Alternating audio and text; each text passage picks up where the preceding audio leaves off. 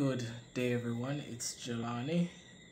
The scripture for today is found in 2 Samuel chapter 23. Let us pray.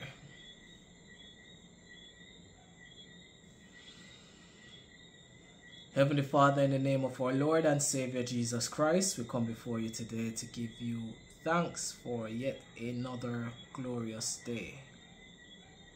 Lord, we don't know how our days are going to start or end. Yes, we can speculate, but we have to trust that you are going before us. And though, yes, some days start more rockier than some, we know that if we abide in you, you will see it through and see us through.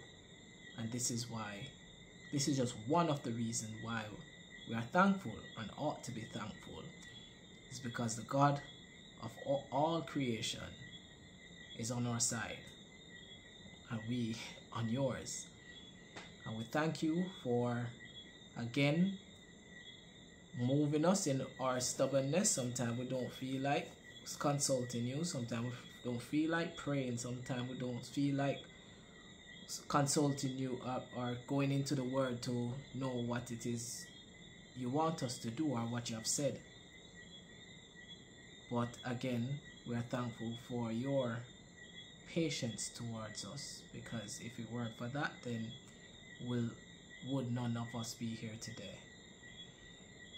So again, dear Lord, when we do have these resistance, in the sense that we don't want to seek after you, we're just praying that you intervene to help us.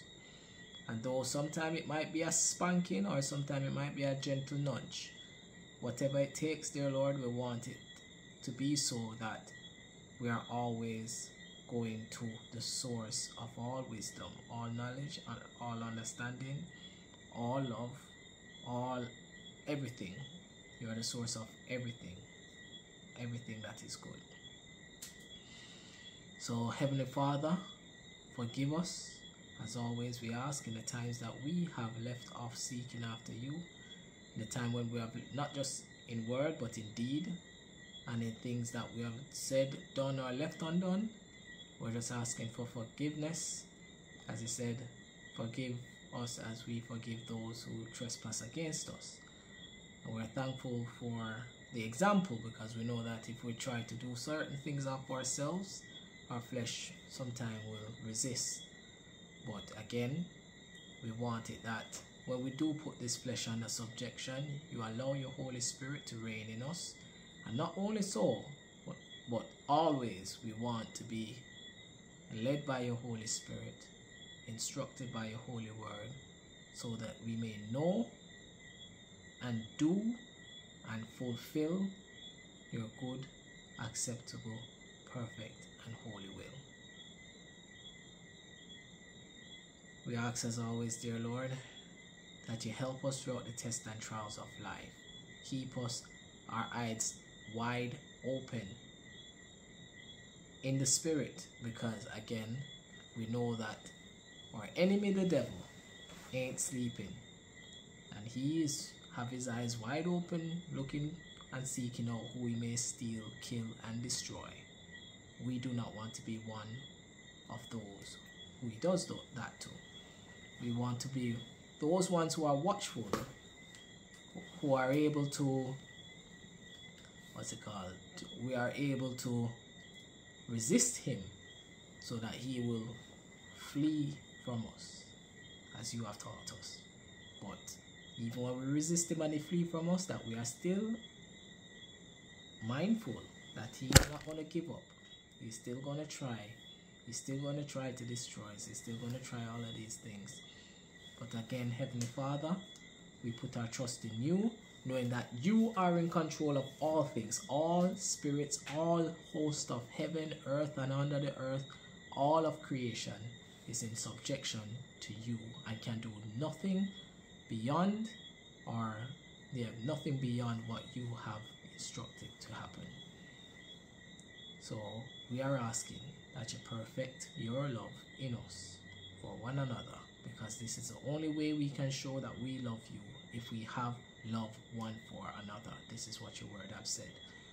So continue to work on us, to build this love, to perfect this love, to make it known that is of you, so that we can put it into practice. And as we pray each and every day, that we may lead the youth, the children, in the knowledge and truth of who you are, that we may continue to help one another in the seasons appointed, and that you, O Lord, O Heavenly Father, continue to promote, to nurture, to sustain, and put your hedge of protection, shadow of the Almighty, over all marriages in the pursuit of godly marriages. And I say in the pursuit of godly marriages, because all marriages should bear record and bear image of the true marriage which is yet to come, of the Lamb and his bride, his wife, the church. So as we await that day, and we are yet still making ourselves ready for that day, we'll just pray, oh Lord, that you continue to use our individual marriages as a testimony and a witness of your love, O Heavenly Father, through and by and for and in the holy name of our Lord and Savior Jesus Christ, Yeshua HaMashiach, we pray. Amen. Alright, so 2 Samuel chapter 23. Now these be the last words of David. David the son of Jesse said, and the man who was raised up on high, the anointed of the God of Jacob, and the sweet psalmist of Israel, said, the Spirit of the Lord spake by me, and his word was in my tongue. The God of Israel said, the rock of Israel spake to me. He that ruleth over men must be just, ruling in the fear of God. And he shall be as the light of the morning when the sun riseth, even a morning without clouds, as the tender grass springing out of the earth by clear shining after rain. Although my house be not so with God, yet he hath made me with me an everlasting covenant, ordered in all things, and sure.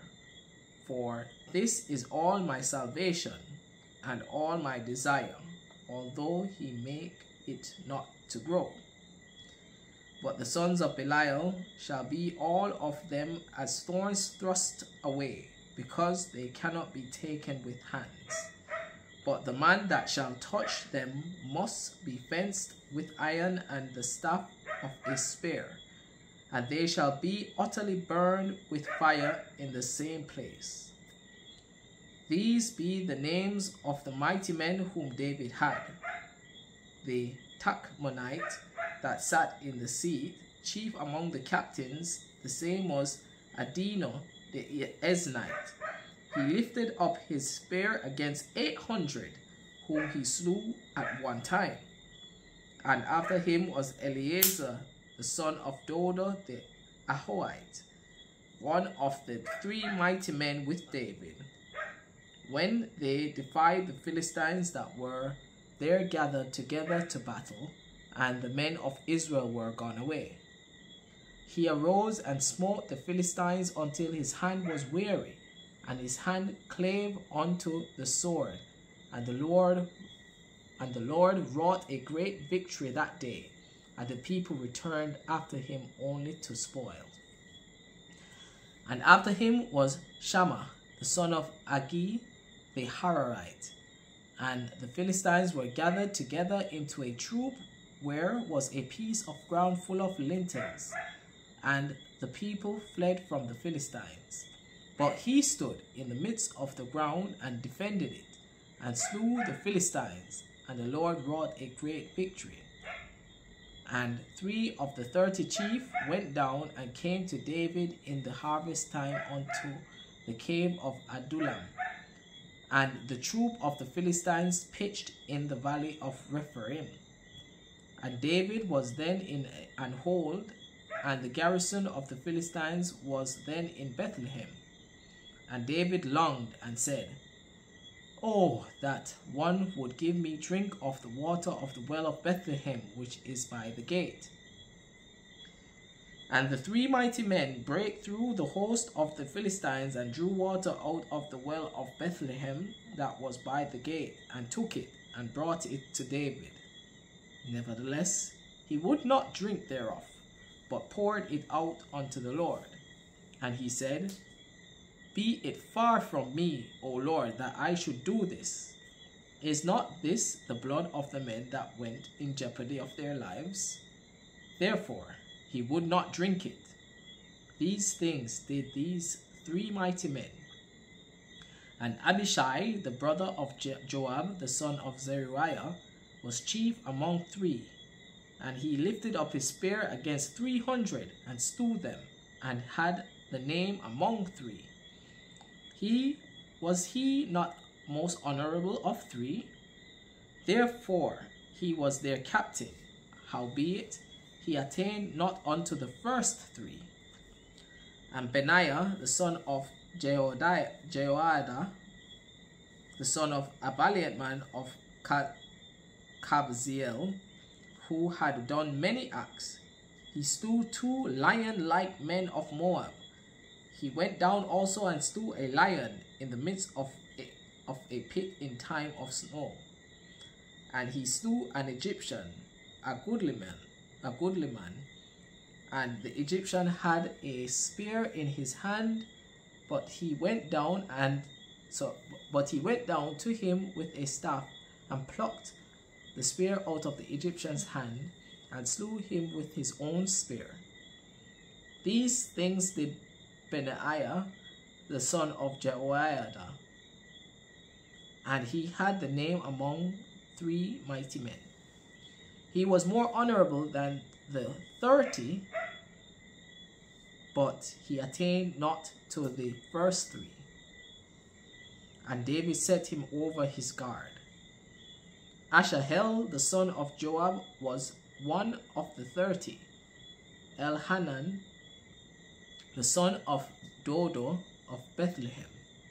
Shammah, the Harodite. Elika, the Harodite. Helez, the Paltite. Ira, the son of Ikkesh, the Tekoite. Abiezer, the Anithothite.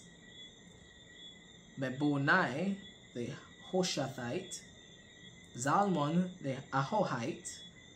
Marai, the Netophathite.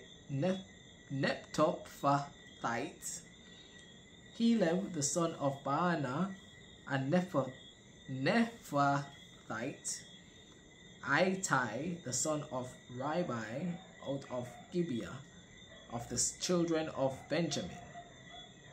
Benaiah, the Pirathonite. Hadai, of the brooks of Gaash.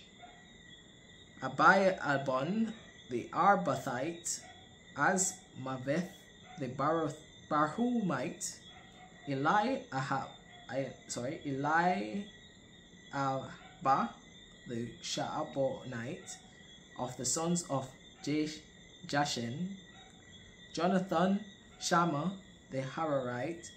Ahiam, the son of Sarar, the Hararite. Eliphalet, the son of Ahashbai, the son of the Maacathite.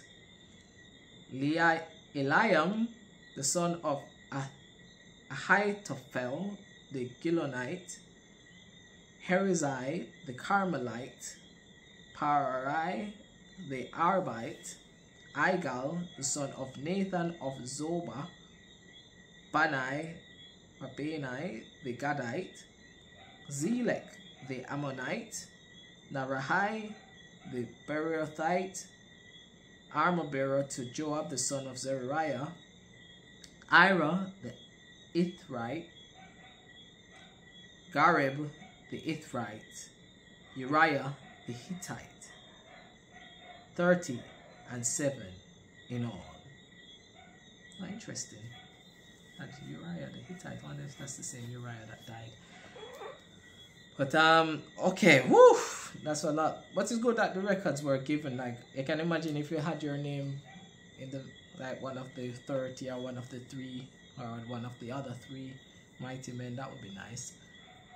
But yeah, it's a mouthful there. But I'll leave it at that.